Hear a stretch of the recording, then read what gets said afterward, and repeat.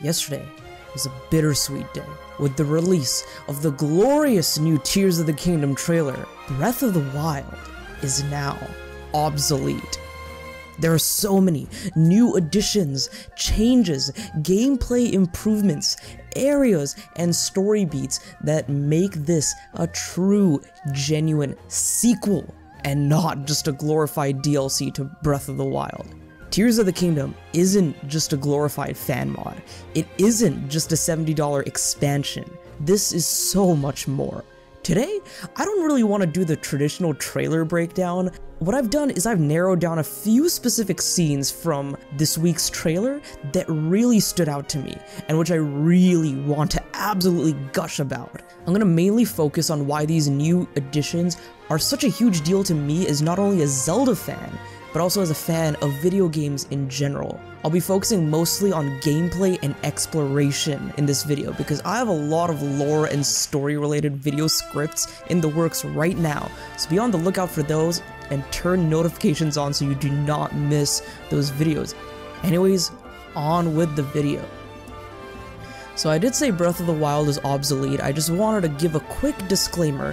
What I mean by obsolete is from this trailer, you can basically say that Tears of the Kingdom improves on almost everything that Breath of the Wild did and does so much more, adds so much more, and brings so much more to the table.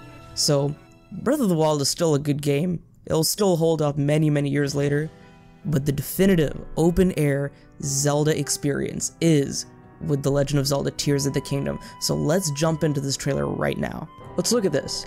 Let's look at how many sky islands there are. This is a lot. Remember how so many people were saying that, oh, these sky islands are just a minimal addition to the overworld of Breath of the Wild. Just the sky islands in the same overworld? Well, look at how many sky islands there are.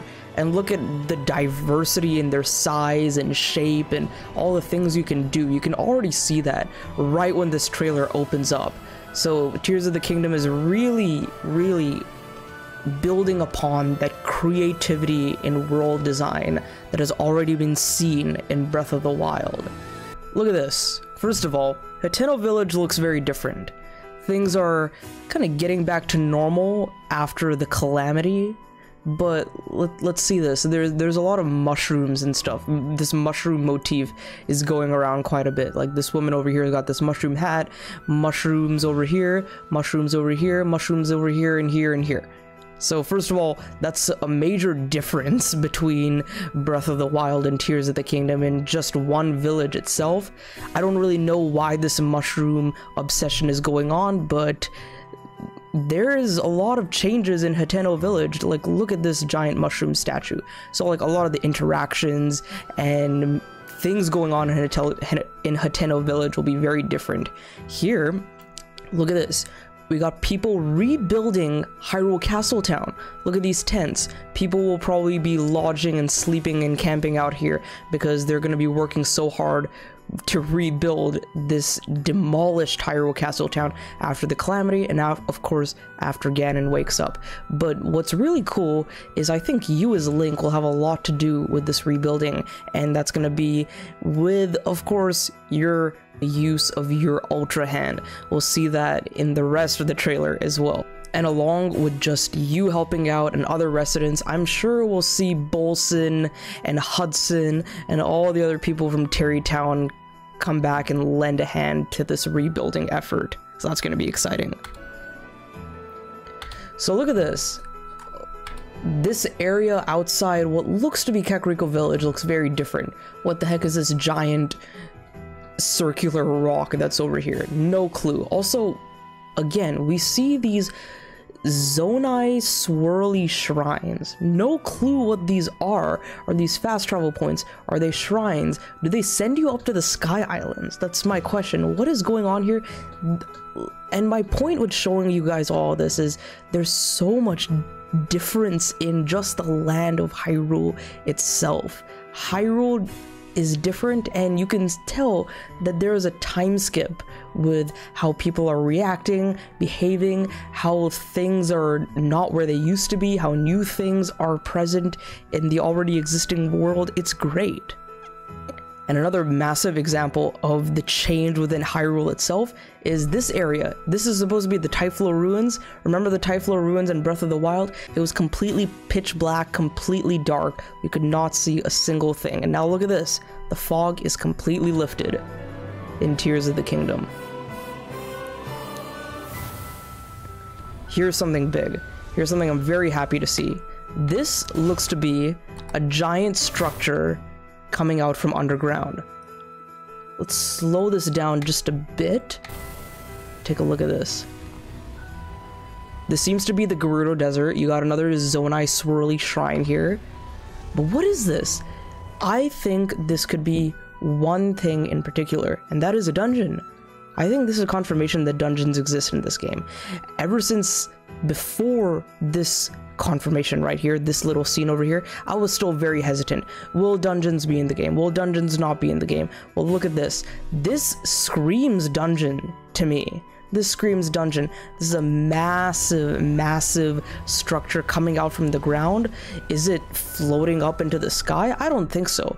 I think it's rising out of the ground and into the Gerudo Desert, where it will be stationary. You can go inside of it. You can explore this dungeon. Even more, I think this could be our first look at maybe the Arbiter's grounds in the Gerudo Desert. And to us longtime Zelda fans, especially the fans of Twilight Princess, this is going to be a huge, awesome deal for us. So let's continue watching this trailer. Look at this. Craters within Gerudo Desert are these quicksand spots. Will we fall into these pits and go straight into the underground? Like, what is causing all of these depressions within the sand? Is it a swarm of angry Molduga who are coming out to like suck Link into the sand? This is very cool. I feel like not only the monsters in Hyrule are out to get you, I think the environment itself is going against you in this game, which will be a lot of fun. Quicksand and like sinking sand, giant storms and erupting malice out of Death Mountain. This is very, very, very different from Breath of the Wild. This is another great shot over here. Let's look at this. This seems to be the underground, but I also think it could be an area inside of Death Mountain's volcano, as we see this lava flowing down over here. But there's a lot of like underground imagery over here, so this could be an underground area. Is this another dungeon we're approaching? Is Link approaching another dungeon over here inside of Death Mountain? Could it be like a fire temple like we saw in Ocarina of Time, which is hidden deep inside of Death Mountain? Only time will tell. Awesome. Look at this. Look at this. These ships are very interesting. This gives me sand ship vibes. Again, will these ships be dungeons like how they were in Skyward Sword's sand ship? And another thing, are they allies? Are they enemies? A lot of people say this could be a Rito-like design. This does look very Rito, but it also could be Zonai. The colors do look Zonai, but I'm very excited for the interactions we have with these flying ships. What are we gonna do with them? Are we gonna explore inside of them? Are they our allies to fight whatever is in this giant storm cloud? I guess we'll see that very soon as well. Look at this. This is also very cool. Very new kind of interaction you can do in Tears of the Kingdom versus what you could do in Breath of the Wild. You know, what was interesting is in my live stream, I was saying, oh, there is a game where I felt like we have done this before. And someone in my chat was nice enough to remind me that Mario Galaxy did this exact same thing. So think about that. Nintendo is taking inspiration from their other games like Mario Galaxy and incorporating it into Tears of the Kingdom. How awesome is that? And this is a very cool way to explore these sky islands, jumping through these giant water bubbles. That's so amazing. But one more thing I wanted to say about these water bubbles, this right here, this water bubble thing might confirm underwater exploration. Because look at this. Link is jumping in this water, and he still has some control over where he's going. So if we can do that within these water bubbles, what about giant actual bodies of water like Lake Hylia or Kalomo Lake or any other place within Hyrule where you can just deep dive and swim? That would be really cool. I guess we just need the right armor sets to dive in deep enough. Another really cool method of traveling, exploration, and interaction. Link has this really cool diving suit, of course probably inspired by the Rito, but this has got this kind of Mission Impossible vibe going on.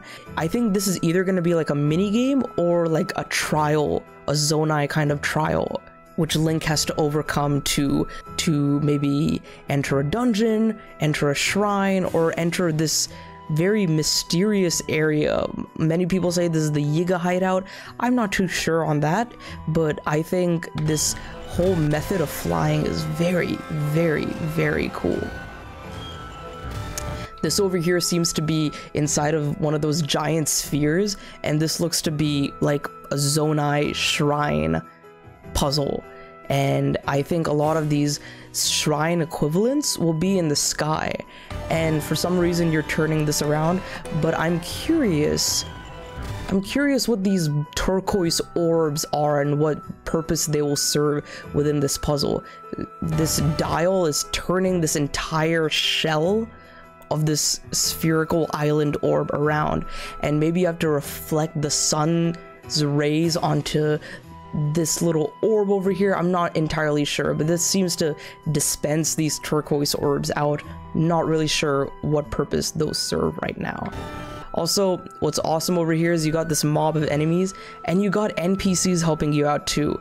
I think that's very cool, very dynamic way to get people in Hyrule involved and just make this world just feel a little more lively than it originally was in Breath of the Wild.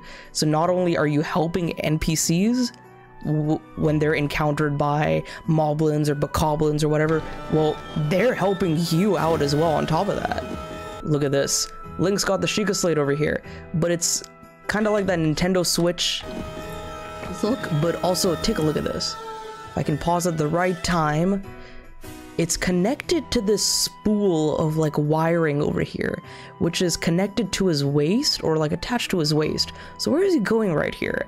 I think this elevator is in one of those early towers that we see very early in the trailer. Like one of these towers over here. I think it's shooting Link either up into a tower or down into the underground. But what's interesting, even more interesting, is this is the only kind of Sheikah imagery we're seeing in this game right now. No guardians other than the Sheikah slate and this elevator.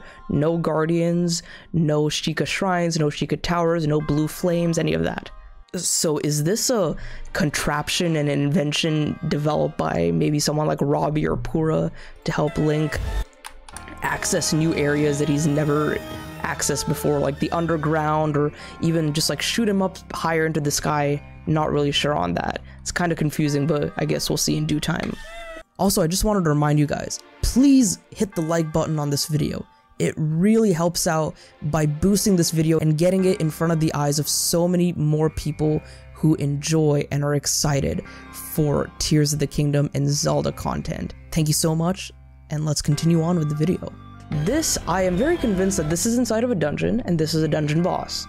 This area looks to be inside of a very dark and mysterious dungeon with this foliage over here with this Zonai light, and of course this is a massive construct. This looks to be a giant boss, and what I'm very excited for Tears of the Kingdom to bring back are dungeon bosses. Give me dungeon bosses. We've seen a lot of overworld bosses, of course, in Breath of the Wild and this trailer. I'm really hoping this is a legit dungeon boss. A dungeon boss you fight at the end of a long and exhausting dungeon. And how awesome is this fusion of a royal sword and a royal shield? And this is very creative, because the thing about the shields is you can use them to shield bash or shield parry. And what's awesome is Link can not only do that with the shields, but he can also do that with the swords now. So I thought that was a very cool combination he's got going on. He's doing that parry over there. And looks like Teba's son is helping us out over here. Teba's son Tulin. And this is very interesting. This is in the Stormy Heba region, jumping off a giant trampoline. And we got these ships over here. So what's the deal over here? Are these the sky islands?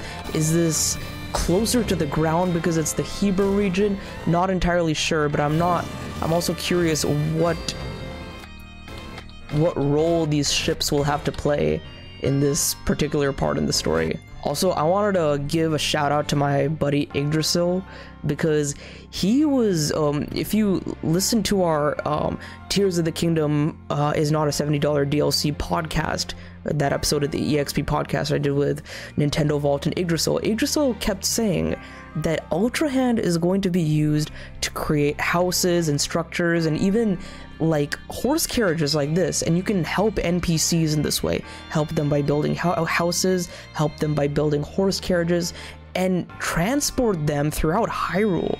What an ingenious kind of concept that this game is going and that this game is doing. And honestly, this gives me a little bit of Red Dead Redemption 2 vibes. I was telling one of my friends who's played Red Dead Redemption 2, I was telling him this gives me Red Dead vibes, and he totally agreed with me. Very cool concept over here, and I want to see what other interesting side quest ideas come from the use of Ultra Hand. And this is a very cool way to use recall in combat. We've seen it twice now. We've seen recall used in combat with that giant spike ball in the 2021 trailer, and we've also seen recall used in combat right here to recall the Octorok's rock back at it. Very, very cool. And here's a very cool use of fuse. So we got this jetpack. This is literally a jetpack, and it's attached to our shield, kind of like how the Zonai flamethrower was attached to our shield, attached to Link's shield through the use of fuse. But who gives us this jetpack? How do we find this jetpack? And my biggest question is, how can this be used outside of fusion? Do we just pick this up as a material from our menu and just throw it at enemies and it homes in on enemies? Or I'm not entirely sure. I'm more curious how this jetpack and rocket is going to be used outside of combat and outside of fusion, because we're already seeing Link use it to gain new heights without the use of ascend, because he doesn't have a ceiling to latch onto over here. This is also very cool. This also gives me Mario Galaxy vibes, because these are like anti-gravity platforms which make you a little floatier. So it also, yeah, it gives me very much Mario Galaxy vibes. So this looks like kind of like a shrine-like puzzle. You go all the way over here, you go across these water bubbles you might come across over here, jump on these anti-gravity platforms by activating them back here. It's a very cool kind of like platforming puzzle we got going on here, and it's a very different approach to accessing new heights than what we have seen in Breath of the Wild. And another really cool thing is, look at the stacked islands over here. I'm excited to see why these islands are stacked and if we can go higher and higher and higher. I wonder how high we can go in this game.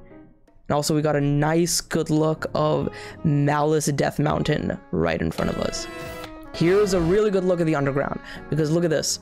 This same rock, we saw the same kind of rock in the last trailer where Link was shield surfing on the grind rails of Death Mountain. We saw the same kind of rock. I think it's like a Malice kind of rock. I think if we break it open, we can get some like Malice energy, Malice core, some other cool stuff to fuse with.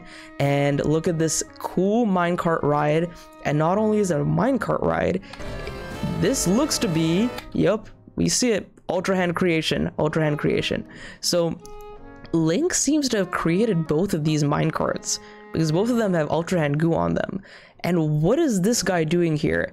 Is he just training with us? What's going on? But the biggest thing out of this footage over here is this looks to be a similar area to this area over here, because we see lava flowing down. But what's even cooler is if we look out in the distance, we can see the underground explorable area that we saw in the last trailer. And look at that, we see this. we see that mushroom tree, we see that bulbous mushroom tree, whatever that is, and that tells us that we are indeed in the underground, and the underground is vast, the underground is big, and the underground is going to be great. It's going to be so much fun to explore. And look at this. Let me preface this by saying, in my Tears of the Kingdom gameplay demonstration breakdown, I was saying that not only will we be able to make vehicles, we can make contraptions. So I consider this more of a contraption than a vehicle. Of course, it has wheels, but look at this arm. This is like a mech almost that we've created ourselves as Link to fight against a stone talus.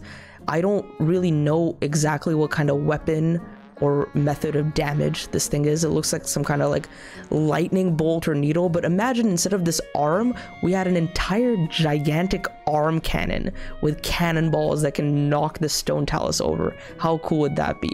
And I'm very curious to see how Link or us as the player can control these ultra hand contraptions.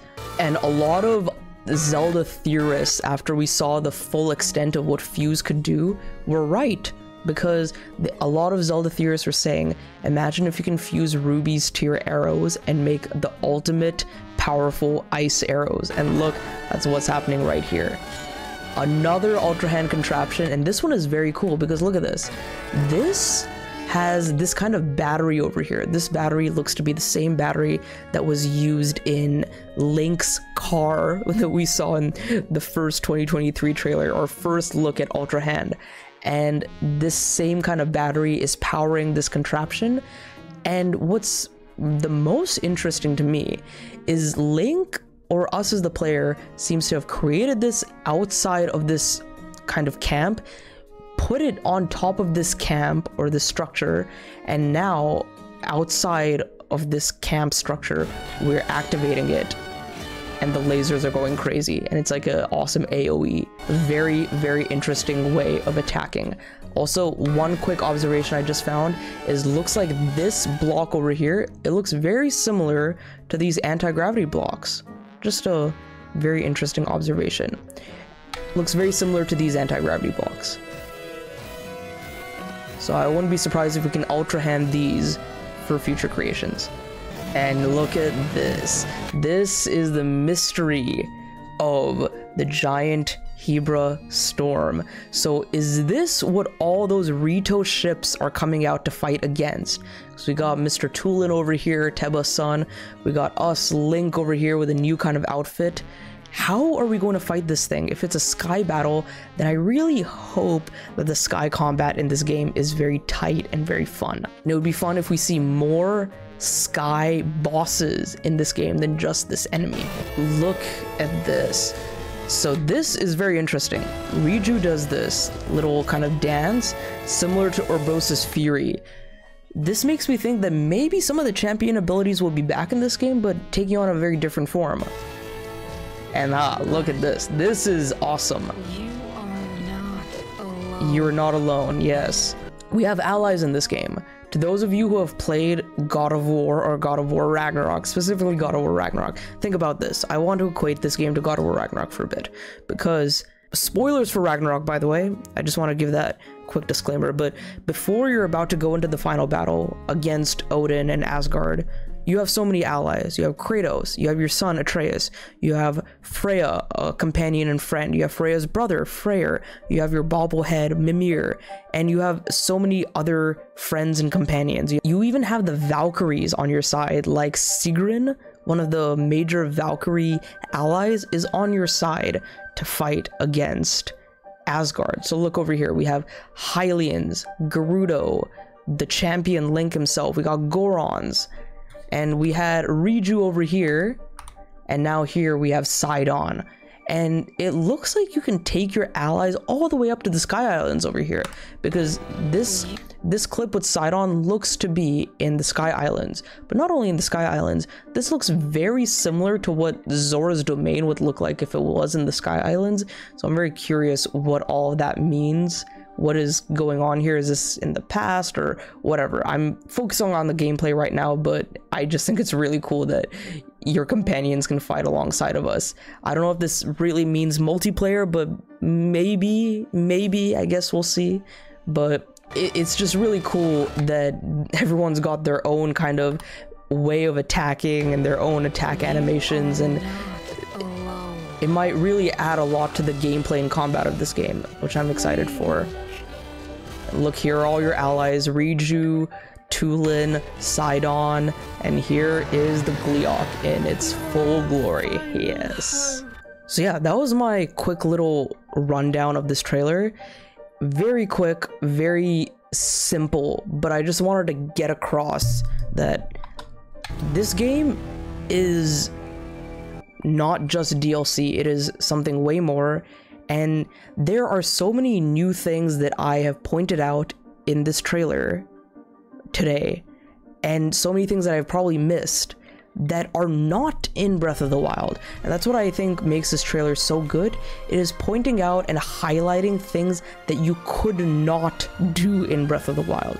All the things that, all these highlights that I made and I'm pointing out and talking about, we didn't have companions in Breath of the Wild who fought alongside of us. We didn't have such vast explorable sky islands. We couldn't dive with a diving suit. We couldn't jump into like anti-gravity water bubbles. We couldn't attach a jetpacks to our shield and launch ourselves skyward. We couldn't create giant rock structure golems and control them and fight alongside them. There's so many cool and amazing things we can do in this game, and I'm very, very excited to see how it'll all shape out. So what did you think? There's a lot of new things that we can do in this game, and I think this trailer is just scratching the surface of all of this. Was there anything that I missed in this rundown, or just me gushing about how good this game is? Was there anything I missed? Was there any other cool and amazing new thing that you saw in this trailer that I missed that we could not do in Breath of the Wild? Let me know in the comments below. And of course, if you enjoyed this video and all the other Zelda and Xenoblade videos I'm making on the road to Tears of the Kingdom and the Xenoblade 3 DLC, be sure to hit that subscribe button and like this video. It helps out a lot. And ring that notification bell to not miss another upload. This is Nishquick signing off. Have a great day and get excited for Tears of the Kingdom. We're just a little less than a month away. I'll see you guys soon. Later.